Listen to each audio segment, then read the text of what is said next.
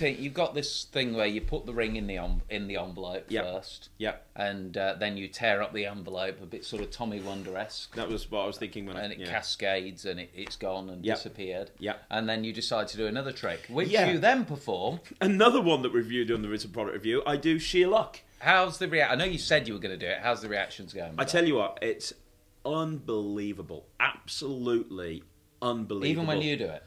Even when I do it. Right, okay. Yeah, it's going to be way better if anybody else does it, but even me doing it, it's unbelievable reactions.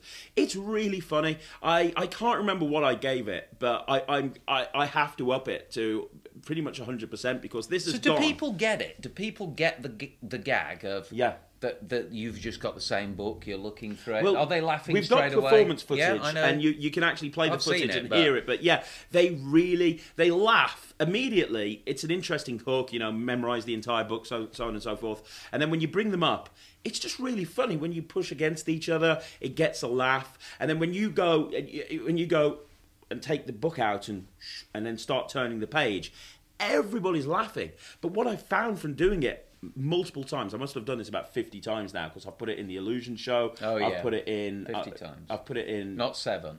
I've done 50. the Gumball 7 times, but sheer luck has been worked in way before that. So sheer luck, I've done tons. But I'm starting to do it now in a cabaret show, topping and tailing. So what have you found? Yeah, I found that the person that you're doing it on is getting blown away. Their reactions are making the people in the audience laugh even more because they can see exactly what's going on. And I'm saying, so, is the word amazing? And they're like, yes! And you can tell they're freaked out. Right. That's making them laugh even harder. And it gets a bigger reaction when you show the blank pages. And then when you show the blank pages, you show them to the audience, to the person, and you'll see this on the video. You show it to the person that's standing next to you first of all. They react.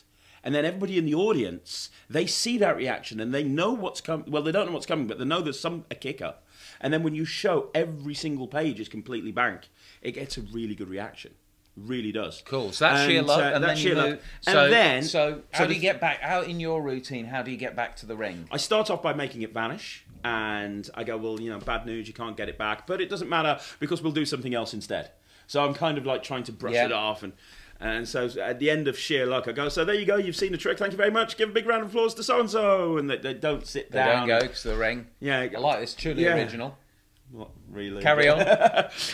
He's like, get out of there, get out of there. They don't sit down. And I do that classic gag, which I think every magician does, where I go, don't worry, I can fix this if I snap my fingers. It's back on your finger. Yeah. And they go...